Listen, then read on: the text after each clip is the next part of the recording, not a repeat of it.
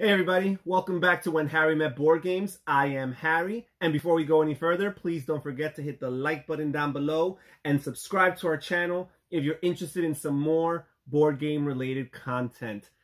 Today, we have our inaugural, first ever debut of Thursday's Tabletop Tangent with yours truly, Harry. So this is a new series that I'm going to be starting where basically I will choose a topic. So there will be an overlying topic that will give some structure to this video. But at the same time, I'm just going to ramble on about that topic and speak to my heart's content about that topic, which is where the tangent part comes from. So I thought the alliteration worked.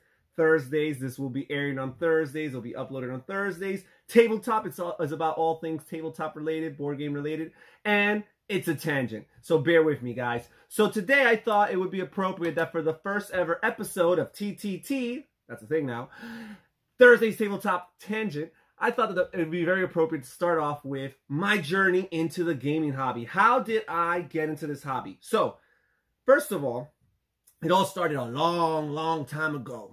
I'm not a young man anymore. So when I was a kid, I always liked games. I mean, what kid doesn't like games, right? Whether it's, you know, self-play or just free play or you know, non-structured play, but even the idea of structured play, rules, you know, and there being a clear winner in a game. I've always liked that. So I played a lot of games growing up with my sister, my older sister, who taught me lots of little card games. She always had a bicycle deck, 52 card bicycle deck, and she would play lots of games and she would teach me them. Obviously, I played all the mass market games, Monopoly and Clue and Sorry and Trouble and all these types of games. But I went into adulthood having a strong appreciation for what gaming can be, right? I was more of a video gamer in my teenage years, but I still appreciated what a board game could do. It could bring people together, play, have some fun.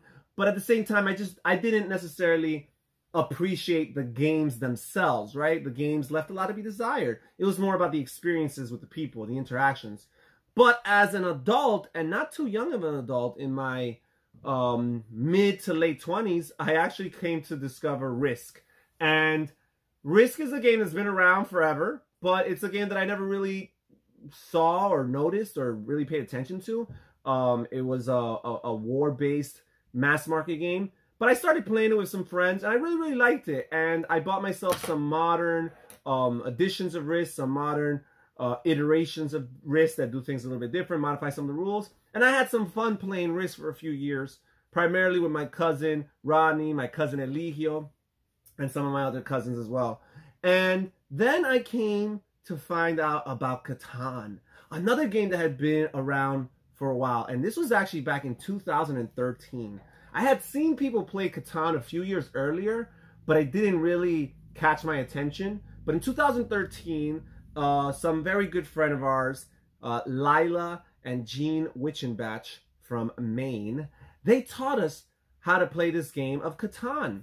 And I was just captivated with how interesting the game was. You know, it was different than anything I've ever played before, and having to play to a certain amount of victory points and the ability to like trade with people, and then having these resources that you're trying to accrue and manage them wisely so you could build your settlements and build roads and build cities. I thought it was very neat. Shortly after, I bought my own copy of Catan, and my wife and I, we started playing two-player Catan, which I would never really recommend, where we would control two players each, because it's really a 3 or 4 player game. And but we still had some fun. I eventually bought myself, not too long after that, Rivals for Catan, which is the 2-player card game, which made 2 players more realistic, more viable, and also it was slightly different gameplay wise, but still had the Catan feel, so that was cool. And then I started exploring a little bit. Back then I didn't explore too much. In 2014, I bought myself the game of Carcassonne, and I thought it was interesting, but I didn't see its value at the time, honestly. I oversimplified it in my mind, because Carcassonne, for those who aren't familiar, looks like a puzzle. You're puzzling together, laying down tiles to piece by piece kind of create the board as you play, I didn't really see the nuances, the finer nuances of the game. So I didn't really appreciate it. So I actually got rid of it. I threw it away. Ooh, terrible. But that was that for that. Now, in 2015, late 2015, early 2016, my friend Wayne introduced me to the DC deck building game. And that game I found to be very interesting. I'm a big comic book guy. DC is not really my thing. Marvel is more of up my alley, but I do appreciate the DC universe as well. And this deck building concept was new to me. You know, the idea of just having a small deck of weak cards and using them to buy and acquire bigger, stronger cards, ultimately to have the most victory points or the most valuable cards in your deck at the end of the game. And I was really, really interested in it. I was really captivated by it. And I went out and decided not to buy DC deck building because the game, you know, it didn't quite capture me that much. And also, again, I'm not as big of a fan of the DC intellectual property. So I looked up and I found that there was a Marvel deck building game called Marvel Legendary. And I bought this game and I opened it up and I was so excited because I'm a huge Marvel fan.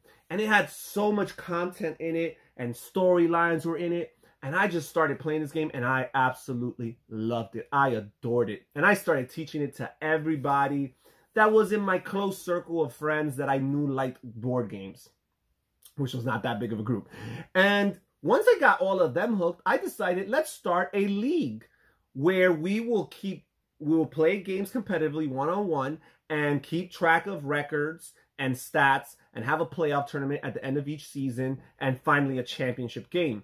And I did that for 3 years, starting from 2016, 3 seasons, all the way to late 2018. And it was a lot of fun. It was also a lot of work. I was the commissioner of the league, and I had to type up a lot of information and send emails and updates and get everybody's schedule to work together. I had 9 different adults trying to get on the same page as far as schedule is concerned. That's never an easy thing. So that was a lot of fun. But it wasn't until 2017, I would say it was around March of 2017, where I started watching the Dice Tower on YouTube, kind of like you guys are watching me right now on YouTube. I started watching the Dice Tower with Tom Vassell and Sam Healy and Z Garcia, and I particularly searched a top 10 deck building games list that they had done because I really had seen at that point that I was fascinated by deck building games. I had liked the DC deck building, I liked the Marvel Legendary game, and I saw their list, and a lot of these games really, really piqued my interest. In particular, one game that piqued my interest that I ended up buying weeks after, just a few weeks after watching those videos, was the Dominion, the father or the grandfather of all deck building games. So I went out and I bought myself Dominion and Dominion Intrigue, which is the first standalone expansion. It once was a standalone expansion. I think in the second edition now it's not standalone anymore. But I bought the first 2 big boxes of Dominion and had them come in the mail just a few days later. And I would say that that was the transition into the board game hobby. I'd say March of 2017, exactly 3 years ago, is when I took that next step into the board game hobby, where I started looking at videos online, doing research online, using Board Game Geek responsibly, because I had already created a Board Game Geek account about a year earlier, but I had used it really to use the geek market and buy things, particularly for DC deck building and stuff like that. So I had never really used it for research purposes, but I started doing the research. I started buying games that weren't just, you know, typical games that stood out to me, but it was like more niche type of games. I started creating a diverse repertoire of games, you know, encompassing different gaming mechanisms and different gaming themes. And I started, and like a month or 2 later, all of a sudden I had a nice little 20 game stash of games, a nice little starter collection. As you can see, the problem has grown over the years, but I was very, very excited, and I kind of never stopped. You know, it's been 3 years, and I haven't lost a bit of the excitement. If anything, I'm even more excited now, and now doing this video, this YouTube channel, has added to my excitement, has added to the hobby. There's so many aspects of this hobby, down from the research to the actual purchase of the game, to getting the game come in the mail, to opening that box, to punching out the tokens, to reading that rule book, to sharing it with others and seeing the happiness and smiles on their faces, you know, to finding, you know, expansions to my favorite games, to, you know, storing my games, you know, in a, you know, space efficient manner, using different storage solutions, finding different accessories to trick up my games. All of these things have played into my gaming hobby, and now again finally culminating in this YouTube channel where I get to just share my love and my passion for board games, because I legitimately think it's the best hobby out there. So that was pretty much it. That's my journey into the board game hobby, and I still consider myself to be a noob. There might be people watching or people out there who are even newer to this hobby than I am, but I've only been here for 3 years, and I'm sorry, this hobby has lots of veterans who've been here for decades, so I don't even compare in that sense. But I'm just one guy trying to do his part to help this industry grow. So much other industries that are growing that I don't think are as rewarding and fulfilling. I don't think they give you as much bang for your buck as the board game hobby does. So that's it. That's it for the first ever historical Thursdays Tabletop Tangent with Harry. Thank you so much for taking out some time to watch this video. Please don't forget to hit the like button down below. Subscribe to our channel if you're interested in some more board game related content.